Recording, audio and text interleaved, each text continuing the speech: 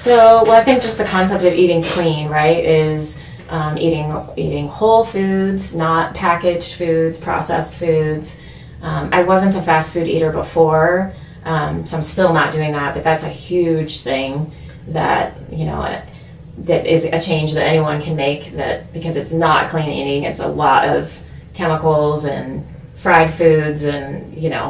and then I think that eating more fruits and vegetables, a little bit less carbs. I mean, I still eat carbs. It's not like I'm staying away from that, but when I have the urge, let's say in the afternoon, for a bag of chips from down at the cafeteria at the hospital where I work, instead I've already brought a couple different kinds of fruit or raw vegetables or nuts, almonds or pistachios, and I eat that instead. And